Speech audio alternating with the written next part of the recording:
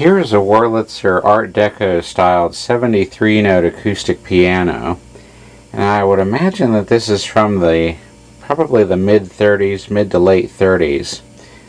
We were able to put this on a two-wheeled hand truck and haul it up the stairs. Organist 1982 and I brought it up the stairs here, and down here it would have originally had like a speaker grill cloth on it. It's kind of a little bit difficult to see. I'm going to try and put a new grill cloth on it there. And it's got a complete spinet piano mechanism in there. Take a closer look at it here.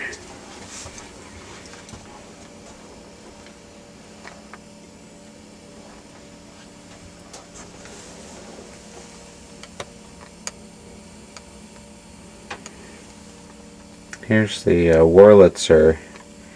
It's a little bit hard to see it. There's the Wurlitzer nameplate.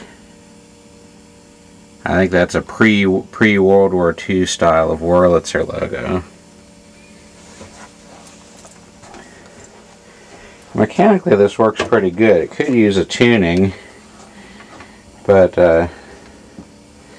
it's not in bad shape. Just getting that grill cloth on will cosmetically make it look a lot better.